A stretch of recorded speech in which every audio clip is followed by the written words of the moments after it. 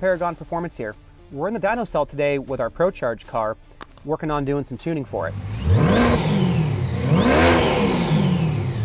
We wanted to give you guys an update, let you know where we're at, how things are going, what it's kind of looking like before we really do a final video and kind of go over all of it. Now we're tuning for the ProCharger on this car, but this also kind of lays the foundation for any boost application that we're going to be doing, whether it's twin turbo, single turbo, or different superchargers that we might come across on these cars. Tuning an NA engine for boost or an NA ROM for boost is kind of a whole thing.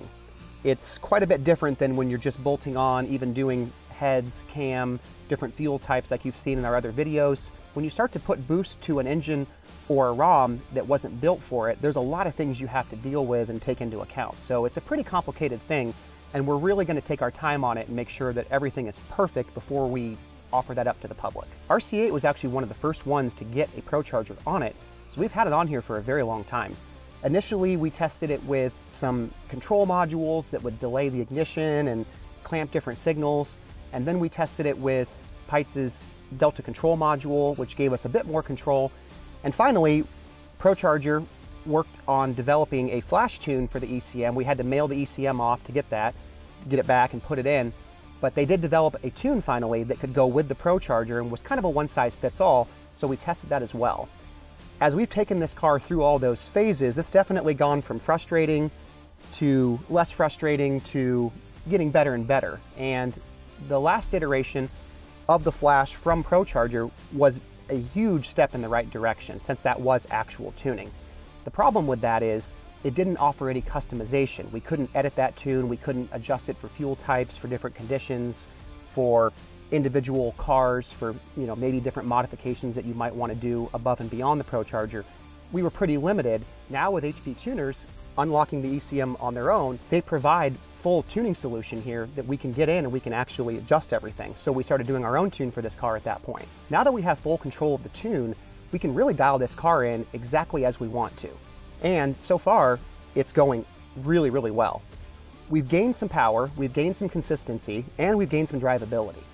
And that's not to knock the tune that we got from ProCharger, because it was very good, it just wasn't customized. We couldn't really go in here and apply all of our knowledge, all of our ability from tuning C7s that we wanted to apply to the C8. But now we can do that, and we can get that extra benefit from that. As far as the tuning goes on here, it is very similar to an LT1 C7 tune in terms of how it's laid out and how everything works.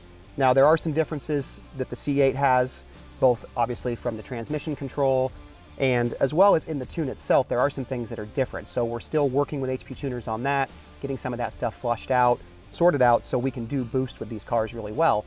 But ultimately, putting boost to one of these is very much like the projects we've done where we've boosted an NA C7. So we've got a lot of experience there that we could put into this tune to begin with, and right off the bat, like I said, the car runs and drives great, no check engine light, no throttle limits, very consistent from run to run. We're just at a point now where we're doing the fine touches, making sure everything is perfect from startup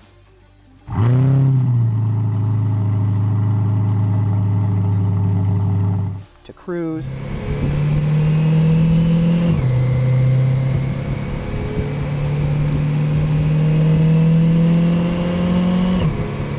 to tip-in throttle, throttle response, shifting the gears. We want this car to feel like it's completely stock, so you wouldn't even know there's a ProCharger on it until you get the power in, put your foot down, and really feel the difference.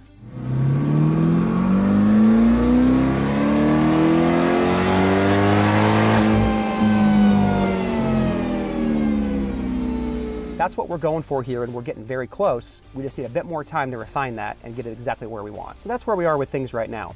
If you have a ProCharger on your car, or turbo, or boost, and you're interested in getting custom tuned, definitely drop us a line, get on the list, and we'll keep you guys updated. And as soon as we're ready to start taking on customer cars, we will let you guys know. If you guys have questions in the meantime, feel free to give us a call, drop us an email, or leave it in the comments.